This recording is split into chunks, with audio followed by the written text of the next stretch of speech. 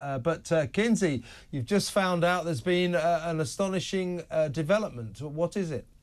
Absolutely. So it wasn't a blank. It should have been a blank in that prop gun, but it was a Yeah. live bullet. And so the big question surrounding this trial and surrounding Hannah Gutierrez Reed, the armorer's trial, was how did this live round, how did this bullet get on the set?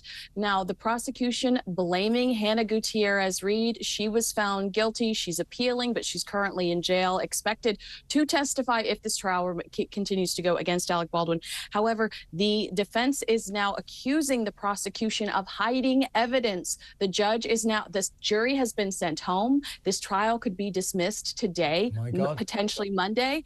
But the judge is now investigating, did the prosecution hide evidence from Baldwin's defense team? Was it nefarious? The prosecution says no. A friend of the armorer's father handed us bullets that do not match the bullets found on set. We didn't think it was newsworthy. That's why we didn't tell Alec's team. So if the judge determines that the prosecution did something nefarious, hid evidence that Baldwin's team could have utilized to defend him throughout this trial could be dismissed. Baldwin could go home with his family, pack up all 7 kids, go back to New York.